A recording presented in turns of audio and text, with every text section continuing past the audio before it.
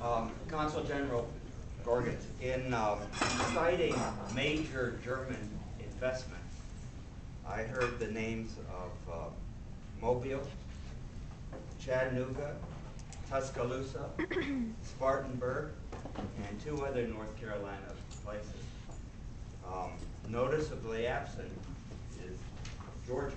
Now I know there are Georgian investments, German investments in Georgia. This goes back a long way. Incentives are part of the investment game, as you would. At the same time today, however, Germany is presenting itself as a major player in the environmental area, pushing its green technologies very hard. And I'm wondering whether you've noticed a change in terms of the internal investment policies that are of interest to German companies or European companies generally. Are they more likely to go now where they can get whatever they want? Or are they more concerned about the overall policies of the states or the countries where they're going to in terms of their environmental policies?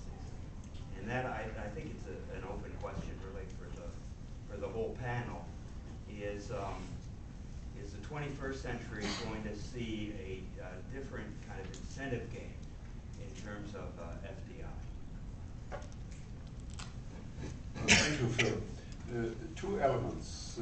A, the general distribution of German investment in the Southeast. I have indeed left out Atlanta, but I also said that we have that German companies are here with 170 firms who were already, most of them were already here more than 2 years ago, before I arrived. I can give you one example, the most recent example actually, this summer. Trox, a company, was opened in Cummings. They produce ventilation systems for for hotels, schools, convention centers. It's a state-of-the-art facility, and they hope to increase their share in the US market. Are quite optimistic and have really a product Germany can be proud of. That is the most recent example. I have been at many openings over the last 2 years, and Atlanta was certainly part of the picture.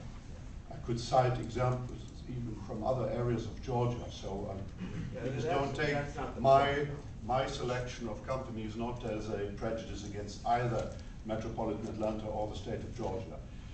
The other element is what is the potential for German companies in the green economy to be attracted even more here.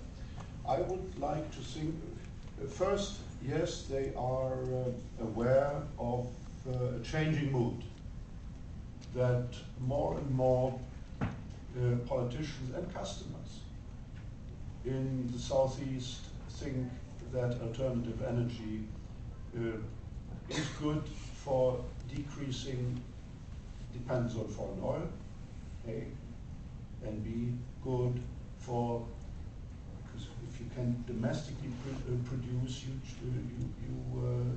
create jobs here locally. So for the strength of a business location, it's good as well. And thirdly, you do something good for the environment and for the living conditions of your children and grandchildren. So three strong elements to push a bigger share of renewable energies. That knowledge gets stronger and stronger. I think that a feed-in tariff in states, feed-in tariff meaning that if we install, for instance, I give you the example of solar panels, that economically the same model holds for wind energy and biomass, other areas of renewable energy. But I give you the example of solar cells. If I install or you install a facility to generate solar energy on your roof, you will likely capture much more than you need. And a household has not, over the 24 hours of the day, not constant need for the use of energy. So the incentive for the company owner, who typically has larger areas for an installment of solar panels, or the little house owner,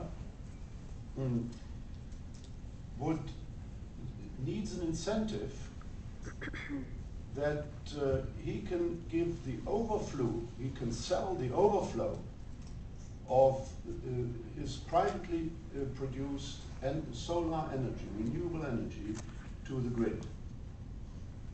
And that is the problem here. I've heard the CEO of the Southern company say, well, I'm all for it if the price level is okay. So they think that at the present time it's he would have to pay too much for that. I believe that an incentive,